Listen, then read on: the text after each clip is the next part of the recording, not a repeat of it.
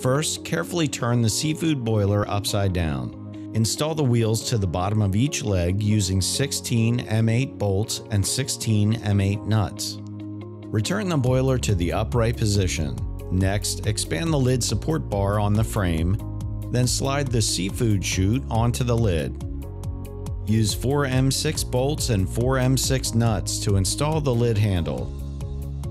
Insert the 2 basket handles into the basket handle receiver of the basket strainer. The snap on the handle will lock it in place. Insert the push-pull handle into the handle receiver of the basket strainer. Attach the hose connector to the jet tube connector with a wrench, then tighten. Secure the work table into the hole of the boiler stand. Finally, fasten the drainage ball valve to the boiler, then tighten. Your seafood boiler is now assembled.